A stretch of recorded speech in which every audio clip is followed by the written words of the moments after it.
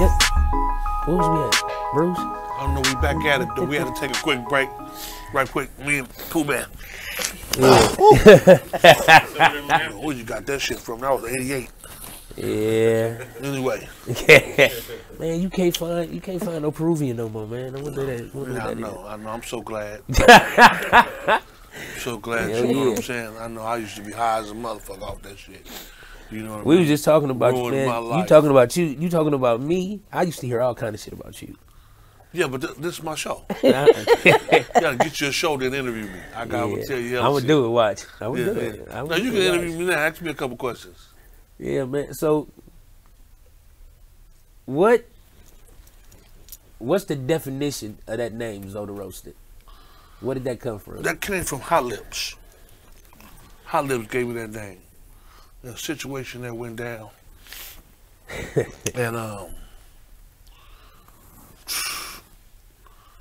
you know. We ain't gotta go that deep. Yeah, but you know, but you know that you embrace me too, huh? That's a question. That's a question that I refuse to answer. Yeah, he embraced me too. Yeah. No. King D embraced me. Yeah, Dwight. Yeah, Dwight. Family. King D embraced me into. In case you guys don't know, the Kumi African Nation organization. But yeah, no, something went down. We was out here mobbing, and something went down. He said, "Man, you the roaster." It fits you. Right, yeah, no doubt about it. And ever since then, you know, I was just Zoe at first, but then, you know, since then I liked it. That I was like, I mean, yo ho, get in. I mean, things about you that I hear, like, you know, you've been sort of like the peace man. You know what I'm saying? When something go down, you try to bring peace to it lately. Yeah, no doubt about it. You know what I'm saying? And I respect that, because where we both came from, that wasn't the case. Yeah, you know, like I told the motherfucker, I got something going on right now called CTAC, Conversation to Avoid Confrontation. And a lot of times, a lot of that shit happened when we was growing up because we didn't know how to communicate. Damn right. The only way we communicate, grab that thing and go to it. And segueing into that, you was doing a lot of that. Yeah. You know, from my understanding, you know, I didn't know about the street Pooh-Man. You know what I'm saying? I knew about the rap artist. And you know what I'm saying? He was pretty dope. You know, the nigga wasn't super duper dope, but the nigga was dope enough to make people say, you know, I'll listen to that. I want that. You know what I'm saying? And you know, I used to love that though, right? But I want to get to this. You was in the streets fighting, robbing, and popped a couple motherfuckers, right? Allegedly. I'm just saying allegedly. But I didn't know nothing about that though until you went to jail for the Walgreens robbery.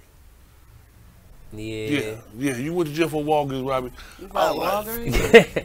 I mean, it's the statute of limitations up. I'm gonna tell you something. Walgreens don't deposit their money into the end of the week.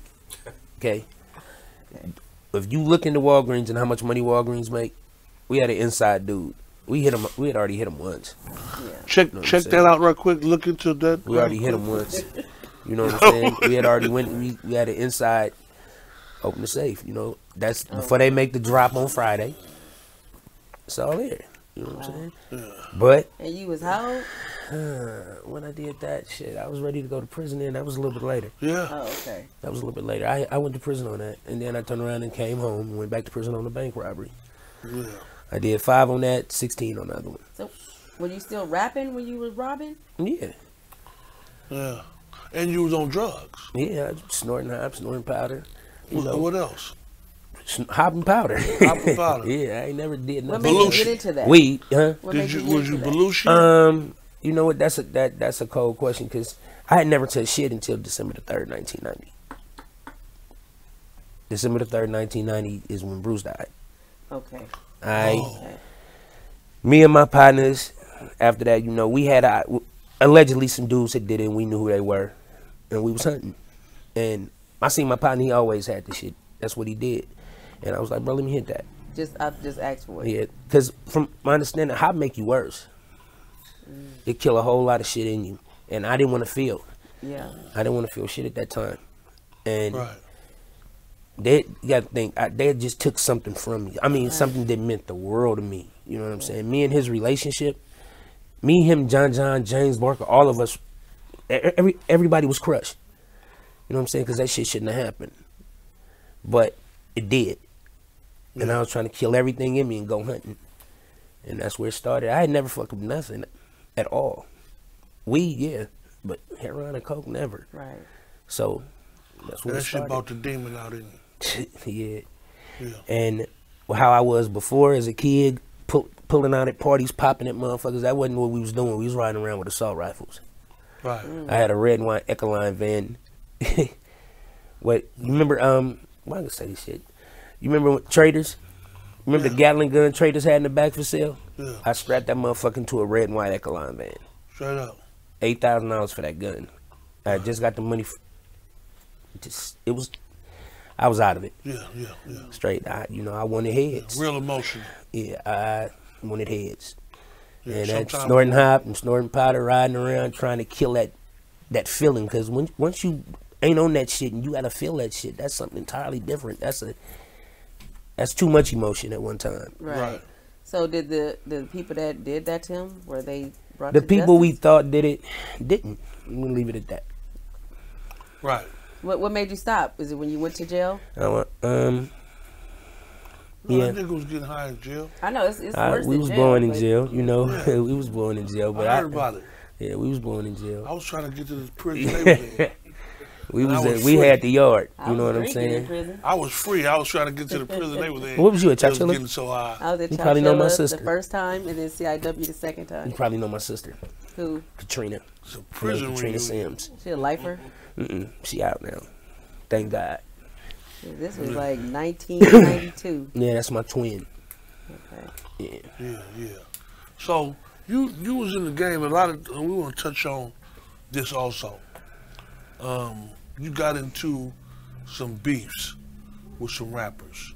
You had a Yeah. beef with Short Yeah. and Dilly Dog, Yeah. I had Sonny, bottom line, I had beef with the Dangerous the Group. Dangerous Crew. You know what I'm saying? It wasn't, and that was young, not paying attention, you know, because I can stand here in front of you now, and one of the things I wish I could have did was talk to Rappin Ron before he passed, because I got him in the album room, Right. and did what I did to him. Then I got Mhisani. Still try to reach out to Mhisani. I was an angry ass kid, you know what I'm saying? Yeah. And I felt that Randy Austin, but I didn't put it on Randy. I put it on Short, because Short was the one who brought me to Dangerous. You know what I'm saying? I came to Dangerous because of Too Short. So I'm just blaming it on Short. It wasn't Short's fault. Half of the shit that was going on, Short didn't know nothing about. And luckily I got the chance to come home and sit down with him and apologize to him, you know.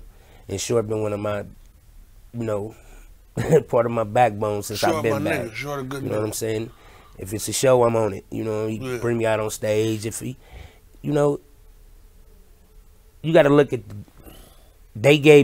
Put me in a position to be a fucking star, and then not fuck being a star without the money. Randy Austin was doing shit behind the scenes that wasn't cool, and I blamed it on Short. Yeah. You know what I'm saying? Then they may get in where you fit in. And it got a little worse because in one of the lines it said, your mama pussy smell like the gutter. So Right. Mhisani. And don't nobody disrespect Miss Bessie. You don't do that. Anybody, my mother was against it. She was going to send somebody at Mhisani ass. Right. You know, instead, I took care of it. Yeah. But, You stopped your show at a concert yeah. and went and waited for the nigga. We was we was at the Oak, what is that? The Henry J. No, not the Henry J. Cosby. That hotel downtown. It was a Black Music Expo, and I was on stage with Conscious Daughters, and somebody came and whispered to me, "Mhisani coming through the front door." I'm like, Yeah. "All right, hey, I'm to go." They go, huh? I gotta go. Walked down. They said, "You right there." Waited for him to come through, and we did what we did. You know what I'm saying? Right. I was pissed. You don't disrespect my mother, man. It's something you do. I ain't gonna say nothing about your mama. What about Spice One? Me and Spice got in it. We was guilty by association. I told you I was just mad. You whoop Spice ass? Nah, man. Spice actually, I'm gonna tell you, eBay stopped all of that with me and Spice. Right. eBay, I love that dude. He brought Spice to the Alvin Groom. Man, shout out eBay. I ain't heard from eBay in hell long. He brought Spice to the Alvin Groom. with me and Tony only and John, and he set us down and he was like, "It ain't good." You know, ate some gumbo, ate some crab, and left, So left it alone. Nah. Did you whoop Mhisani? Yeah. Beat the shit out of Sonny. Sorry, bro, but you don't speak on my mom. Yeah. And Right. do I feel fucked up about it? No, I don't feel fucked up about fighting Sonny, but I would like to put it in the past. Yeah. You know, That's because what I it's haven't all had a about. chance to Right, talk to right. him. With me, you don't disrespect nobody's mom. Right. And being that my mother was in the shit, you know what I'm saying? His Sonny got off light. Yeah. Did y'all cool now, right? Who? Or- I ain't seen his Sonny. Oh. I've been home 7 years. I've reached out, told people if they see him, tell them to hit me. I gave my numbers to people. He won't hit me. I mean, I That's can't crazy. make a You have motherfucker. been home for about 7 years. What about your book? You wrote a book. Yeah, I haven't done anything with it.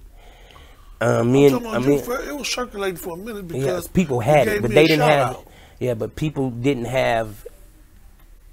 I copied it when I was in prison and let people read it. Oh, but you didn't I distribute never it. distributed. I still got it. I mean, I haven't done anything with it. Sean, my cousin, Sean Ramsey, he keeps Shout saying out we gonna do Sean something, Ramsey. you know. Stone. But right now, I'm focused on this new album, my last album. This is my last album. My clothing line and my marijuana strains. That's what I'm going at now. What is your clothing line? FWD clothing. FWD clothing. Come What? on, you Fucking figure with that Dane. out. Fucking with Dane. Fucking with Dane. FWD clothing. Okay, Yeah. okay. That's dope. Yeah, That's that's dope. what's- Then we- what we- about your strain? Luckily, I didn't holler at a couple of cats. I hollered at 40. I hollered at some people who could put me in touch with people who grow the strains. And somebody got back at me and they want to know what you want this weed to do. How you want a head high, you want a body high. I got to sit down, and tell him what I want. Now I'm gonna wait and see if they give me what I want. You know what I'm saying? Oh, okay. So yeah, but I'm doing it. I mean, me and my cousin, we hiring Fab as marketing, and Fab, we finna get this. I mean, everything else is moot. Would you? Wait, I got a question. Yeah, Back to Bruce with the music. yeah. Do you think, as far as music, that Bruce, if he was still living, he would be like the next Suge Knight in that? Okay, Bruce, we had after me. Num already said it, but we was gonna get the Luniz. Some got mixed up, and Chris Hicks got into the picture. Bruce couldn't stand Chris Hicks, but yeah, but we was gonna Why? He can't stand him. because Bruce wanted the Luniz. Oh. Bruce wanted the Luniz. It's just something came up that it had nothing to do with music, and we was in another place when he was talking to them. He had to cut that and deal with some serious shit. Right. I got put on the back burner, but I was already in the studio. I just kept use my money and go to the studio. You know what I'm saying? He'd give it back. Yeah. But Bruce But really he wanted was trying to Luniz. elevate. Yeah, he wanted out. He wanted out. He wanted out the game, and he was going to do it through the music, Yep, like everybody else. like everybody else. Yeah, like everybody else. Most definitely. He was sharp. He was sharp. I mean, Yeah. December the 3rd changed a lot of people's lives, man. December the 3rd. That's the day he died. What year was that? 1990. 1990. Yeah, I can still remember. Time I got the phone call. It Everything. was a drought then. I think it was a drought right then. You might have Couldn't been. find no coke. When the drought, we ain't never had a drought. Shit. Why you worried about it? No. I'm reminiscing. Yeah, but we What never you had a mean we drought. could- We didn't have a drought. Y'all didn't have no No, drought. we didn't have no drought. Shit, A lot of we them used to- droughts, man, made. You What knew duck that, at? so. Well, we used to have droughts, huh? You know what we would do? We would go to Richmond. That's why I found out about Richmond. I'm like, what the fuck is... But we had moved to Richmond, and I was the line from Richmond to Oakland pertaining to us finding some motherfucking dope. You know what I'm saying? But anyway, back to the Pooh-Man motherfucker. Listen, man. So you got the strain coming. You got the fucking with Dank clothing line. Your project. What you got out? I just dropped the song. It was just saying thank you to the people that was, that deserved it. Right. It's called All I Know. Spoke to Bruce and, Spoke to my, my daughter's mom, and spoke to my partner Marcus. Marcus been with me since he was I think 12. He's been around me all this time, man. Ain't never went nowhere. You know what I'm saying? Yeah. Always had my back. So I had to, had to speak to him. Yeah. I like the video. I do too. I liked it. I said, you know what? Yeah. I like the song, as a matter of fact. Yeah, thanks. I said, okay, my brother also, Big C. I don't know if you know who that is, but he liked the song too, though. You know what I mean? Yeah. And we hip hop aficionados as far as I like lyrics, and I like, you know what I'm saying, showmanship and delivery and things of that nature. And I like your voice. You showed all that. Everybody said it ain't changed. Yeah. Right. My voice ain't never. I don't know why though. I mean, I hear it change. Don't nobody else hear it change. I'm like, okay. Anybody want to collab with? Who I want to collab with? Yeah. Of course I can collab with anybody in the Bay Area. I mean, I know everybody. People that I want to collab with, yeah, I'm going after them now. I got people that's in Wisconsin that got ties to Dirk. I got people that's in Texas with ties to Lil Baby. I want to fuck with them. Okay. That's what I'm going. It's not I want to. I am making it a point to go after them. Yeah.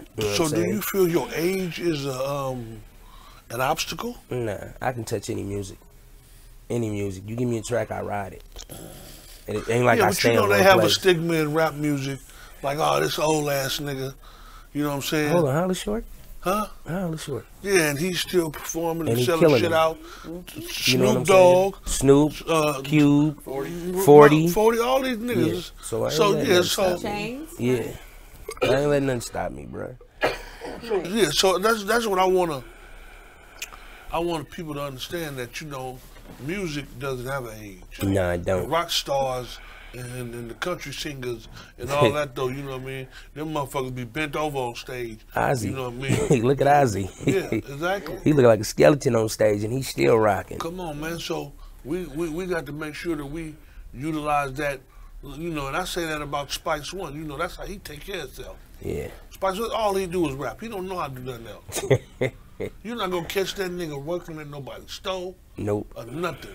He get paid from his catalog. Yeah. You know what I mean? He get paid from his catalog. That's how he pay all his bills. That's my nigga. Yeah. So I grew up with Spice, and that's my family. So So I'm pretty sure he told you when I was. I just tried to call the nigga. He didn't tell you about the high when I got arrested. No, he didn't tell me that. That's why I was just trying to call the nigga and ask that nigga what happened between. Cause I was listening to your interview on Vultures. Yeah. On No Vultures. Shout out No Vultures. Yeah, me and Spice. When I came home for the first time, I was signed to Superstar Records with Ted Bohannon. Right. And I was like, yeah, I got to reach out to Spice. So I reached out to Spice. I even got Vidal on that album, but I reached out to Spice, and Spice came through. Me and Spice got together, and we did. He got on the track. So when I got in trouble, I was in Modesto. I was high speeding in Modesto for the bank robbery.